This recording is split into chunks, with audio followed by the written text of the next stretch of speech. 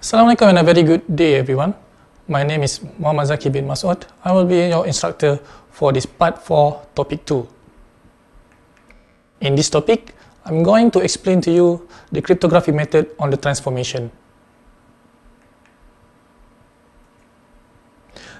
Nowadays, the most modern cipher use a sequence of binary digits that is 0 and 1, such as the ASCII. This bit sequence representing the plaintext is then encrypted to give the ciphertext as a bit sequence. The encryption algorithm may act on a bit string in a number of ways. It's either using stream cipher or the block cipher. In the stream cipher, we are actually encrypting the bit by bit. And for the block cipher, normally we're going to divide the block or a block of bits into a predetermined size. ASCII requires 8 bits to represent one character, and so for a block or cipher that has 64-bit blocks, the encryption algorithm acts on 8 characters at once. Since most modern algorithms operate on a binary string, we need to be familiar with a method combining 2 bits called exclusive OR, and often written as XOR. These are the examples of using XOR. If you can see, you're going to only have one if you have a different bit occurs. Classification of the cipher in form of transformation. Cipher have two classifications that are stream cipher and block cipher. The stream cipher, they convert one symbol of plaintext immediately into a symbol of ciphertext, depend on the symbol key and control information of the encipherment algorithm. Whereas the block cipher encrypt a group of plaintext symbol as one block. Example are transposition cipher in columnar transposition. The entire message is translated as one block. Block size need to have any particular relationship to the size of the character.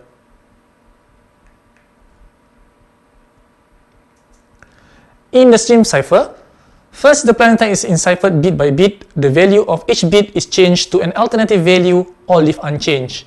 If a bit is unchanged twice, it returns to its original value. Next, the encryption key is often called a keystream sequence. Plaintext, ciphertext, and keystream are all a binary sequence. And the decryption can be defined as Pi, which representing the plaintext, equal to Ci, which is the ciphertext, plus the key. P, K, and C are respectively the plaintext keystream and ciphertext bits in position I. A stream cipher takes a short key to generate a long key stream, and this is achieved by using a binary sequence generator.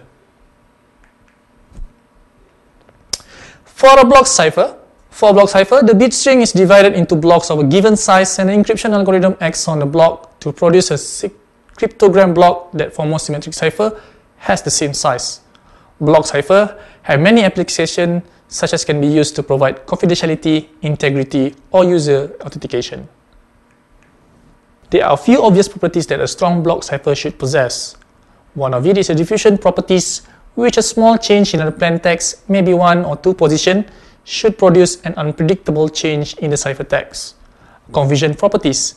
If an attacker is conducting an exhaustive key search, then there should be no indication that they are near to the correct key. Finally, to prevent divide and conquer attacks, we require completeness, which each bit of a ciphertext must depend on every bit of the key. Statistical testing forms as a fundamental component of the assessment of blocks.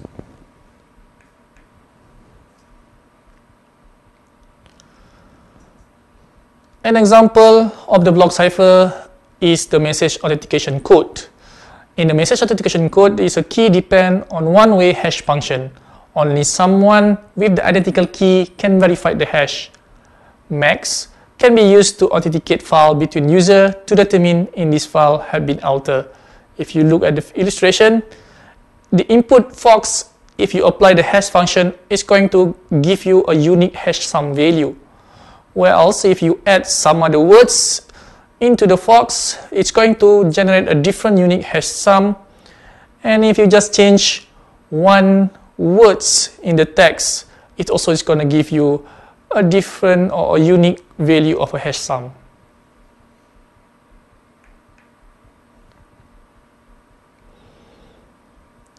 Another example is the digital signature, which is used for a message from a particular sender, is cryptographic value that depend on the message and the sender. It is also provide data integrity and the proof of origin or non-repudiation, in which it will actually prove that the sender is the right person who he claimed to be.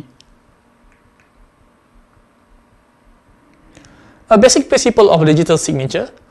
For a digital signature scheme based on the RSA or LGAMO, each user has a private key that only they can use it, or its use is accepted as identifying them.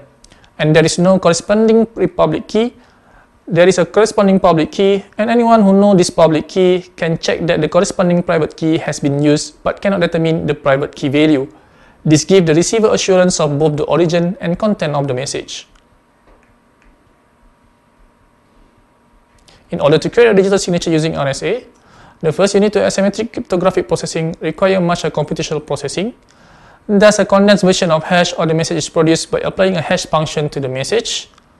The signature is produced from the hash which represents the message, and by using the asymmetric algorithm with the private key, thus only the owner of the private key can generate the signature.